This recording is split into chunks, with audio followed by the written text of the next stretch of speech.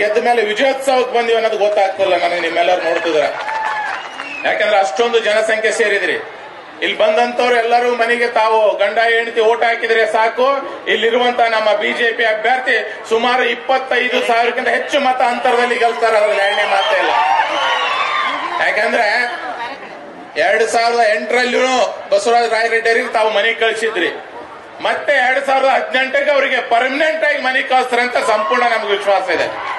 ಯಾಕೆ ನೀರಾವರಿ ಬಗ್ಗೆ ಮಾತಾಡೋ ಸಂದರ್ಭದಲ್ಲಿ ಹೇಳ್ತಿದ್ರು, ಇಲ್ಲಿ 6 ಸರಿಯಾಗಿ ಗೆದ್ರು ಅವ್ರು ಯಾಕೆ ನೀರಾವರಿ ಮಾಡಿಲ್ಲಪ್ಪ ಅಂತಂದ್ರೆ ಅವ್ರಿಗೆ ರೈತರ ಬಗ್ಗೆ ಕಾಳಜಿ ಇಲ್ಲ, ಬಡವ್ರ ಬಗ್ಗೆ ಕಾಳಜಿ ಇಲ್ಲ, ಬೇರೆ ಯಾರ ಬಗ್ಗೆನೂ ಕಾಳಜಿ ಇಲ್ಲ. ಸ್ವಂತ ತಂದು ಬಿಟ್ರೆ ಬೇರೆ ಬಗ್ಗೆ ಅವ್ರು ಯೋಚನೆನೆ ಮಾಡಂಗಿಲ್ಲ. ಅಂತ ಪುಣ್ಯಾತ್ಮ ಯಾರಾದ್ರೂ ಇದ್ರೆ ಈ ಜಗತ್ನಾಗ ಒಬ್ಬನೇ ವ್ಯಕ್ತಿ, ಅದು ನಿಮ್ಮ ಈಗಿನ ಇಲ್ಲಿ MLA ಅಂದ್ರೆ ತಪ್ಪಾಗಲ್ಲ ಅಂತ ನಾನು ಭಾವಿಸ್ತೇನೆ.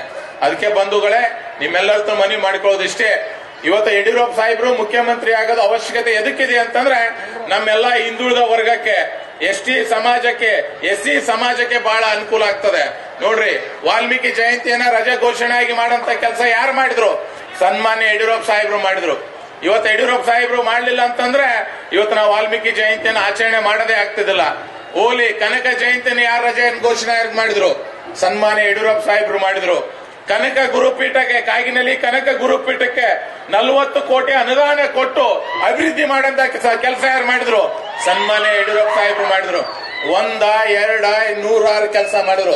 ಇವತ್ತು ಸತ್ಯ ಸಾಯಿಬಾಲಾಲ್ ಜಯಂತಿ ಮತ್ತು ಆ ಒಂದು ನಿಗಮ ಮಾಡಿ ಬಂಜಾರ ಸಮಾಜಕ್ಕೆ ಏಳಿಗೆಗೋಸ್ಕರ ಒಳ್ಳೆ ಕೆಲಸ ಮಾಡಿದಂತ ವ್ಯಕ್ತಿ, ಮಹಾನ್ ವ್ಯಕ್ತಿ ಇದ್ರೆ ಅದು ನಮ್ಮ ಯಡಿಯೂರಪ್ಪ ಸಾಹೇಬರು. ಅದಕ್ಕೆ ಬಂಧುಗಳೇ, ನಿಮ್ಮೆಲ್ಲರ ಹತ್ರ ಮನವಿ ಮಾಡ್ಕೊಳ್ಳೋದು ಇಷ್ಟೇ. ಇವತ್ತು ಇಲ್ಲಿ ನೀರಾವರಿ ವ್ಯವಸ್ಥೆ ಯಾಕಾಗಿಲ್ಲ? ಬಲಗಡೆ ಮುನ್ರಾಬಾದ್ ಡ್ಯಾಮ್ ಇದೆ, ಎಡಗಡೆ ನಿಮ್ಗೆ ನಾರಾಯಣಪುರ ಡ್ಯಾಮ್ ಇದೆ. ಇದ್ರೂ ಇಲ್ಲಿ 5-5, 6-6 ಬಾರಿ MLA ಆದವ್ರು ನೀರಾವರಿ ಯಾಕೆ ಮಾಡಿಲ್ಲಪ್ಪ ಅಂತಂದ್ರೆ ಹೊಲಕ್ಕೆ ನೀರು ಬೆಳಿಲಿಲ್ಲ. ಹೊಲಕ್ಕೆ ನೀರು ಬರಲಿಲ್ಲ ಅಂದ್ರೆ ಹೊಲದಾಗ ಕಾಂಗ್ರೆಸ್ ಕಸ ಬೆಳೀತದ.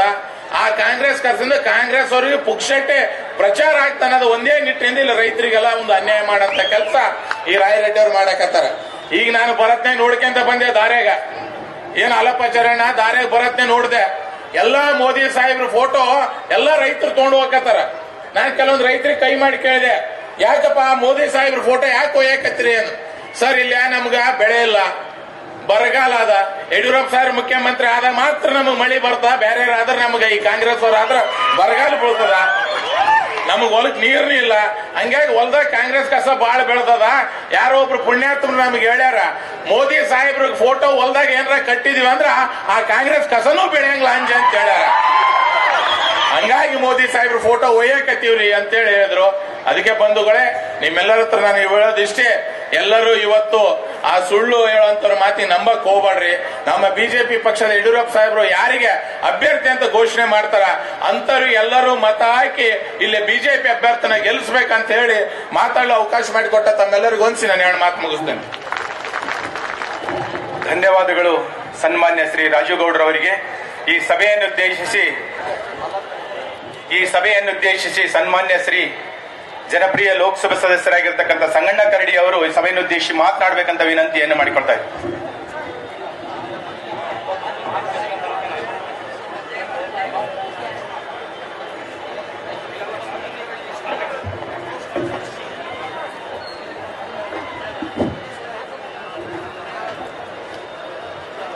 ಈ ಒಂದು ಕುಕನೂರು ಪಟ್ಟಣದಲ್ಲಿ ಆಯೋಜಿಸಿರ್ತಕ್ಕಂಥ ನವಕರ್ನಾಟಕ ನಿರ್ಮಾಣ ಪರಿವರ್ತನಾ ಯಾತ್ರೆಯ ಉದ್ಘಾಟನೆಯನ್ನು ನೆರವೇರಿಸಿರ್ತಕ್ಕಂಥ ನಮ್ಮ ನಾಯಕರು, ಮಾಜಿ ಮುಖ್ಯಮಂತ್ರಿಗಳು ಮತ್ತು ರೈತರ ನಾಯಕರು ಹಾಗೂ ಮುಂದಿನ 2018ರಲ್ಲಿ ಮತ್ತೆ ಕರ್ನಾಟಕದ ರಾಜ್ಯದ ಮುಖ್ಯಮಂತ್ರಿಗಳಾಗ್ತಕ್ಕಂಥ ಮಾನ್ಯ ಯಡಿಯೂರಪ್ಪನವರವರ ಈ ಸಮಾರಂಭದಲ್ಲಿ ಪಾಲ್ಗೊಂಡಿರ್ತಕ್ಕಂಥ ಆತ್ಮೀಯರು,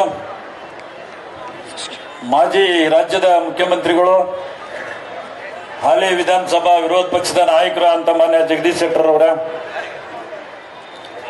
ಹಾಗೆ ಇನ್ನೋರ್ವ ನಮ್ಮ ನಾಯಕರು, ಮಾಜಿ ಮಂತ್ರಿಗಳು, ಹಾಲಿ ಶಾಸಕರು ಆದಂತ ಮಾನ್ಯ ಗೋವಿಂದ ಕಾರಜೋಳರವರ,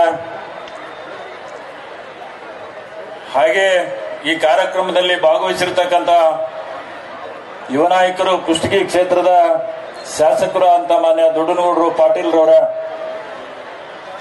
ಮಾಜಿ ಲೋಕಸಭಾ ಸದಸ್ಯರಂತ ಮಾನ್ಯ ಕೆ ವಿಪಕ್ಷಪ್ಪನವರವರ ಇನ್ನೋರ್ವ ಮಾಜಿ ಲೋಕಸಭಾ ಸದಸ್ಯರಂತ ಮಾನ್ಯ ಶಿವರಾಮ್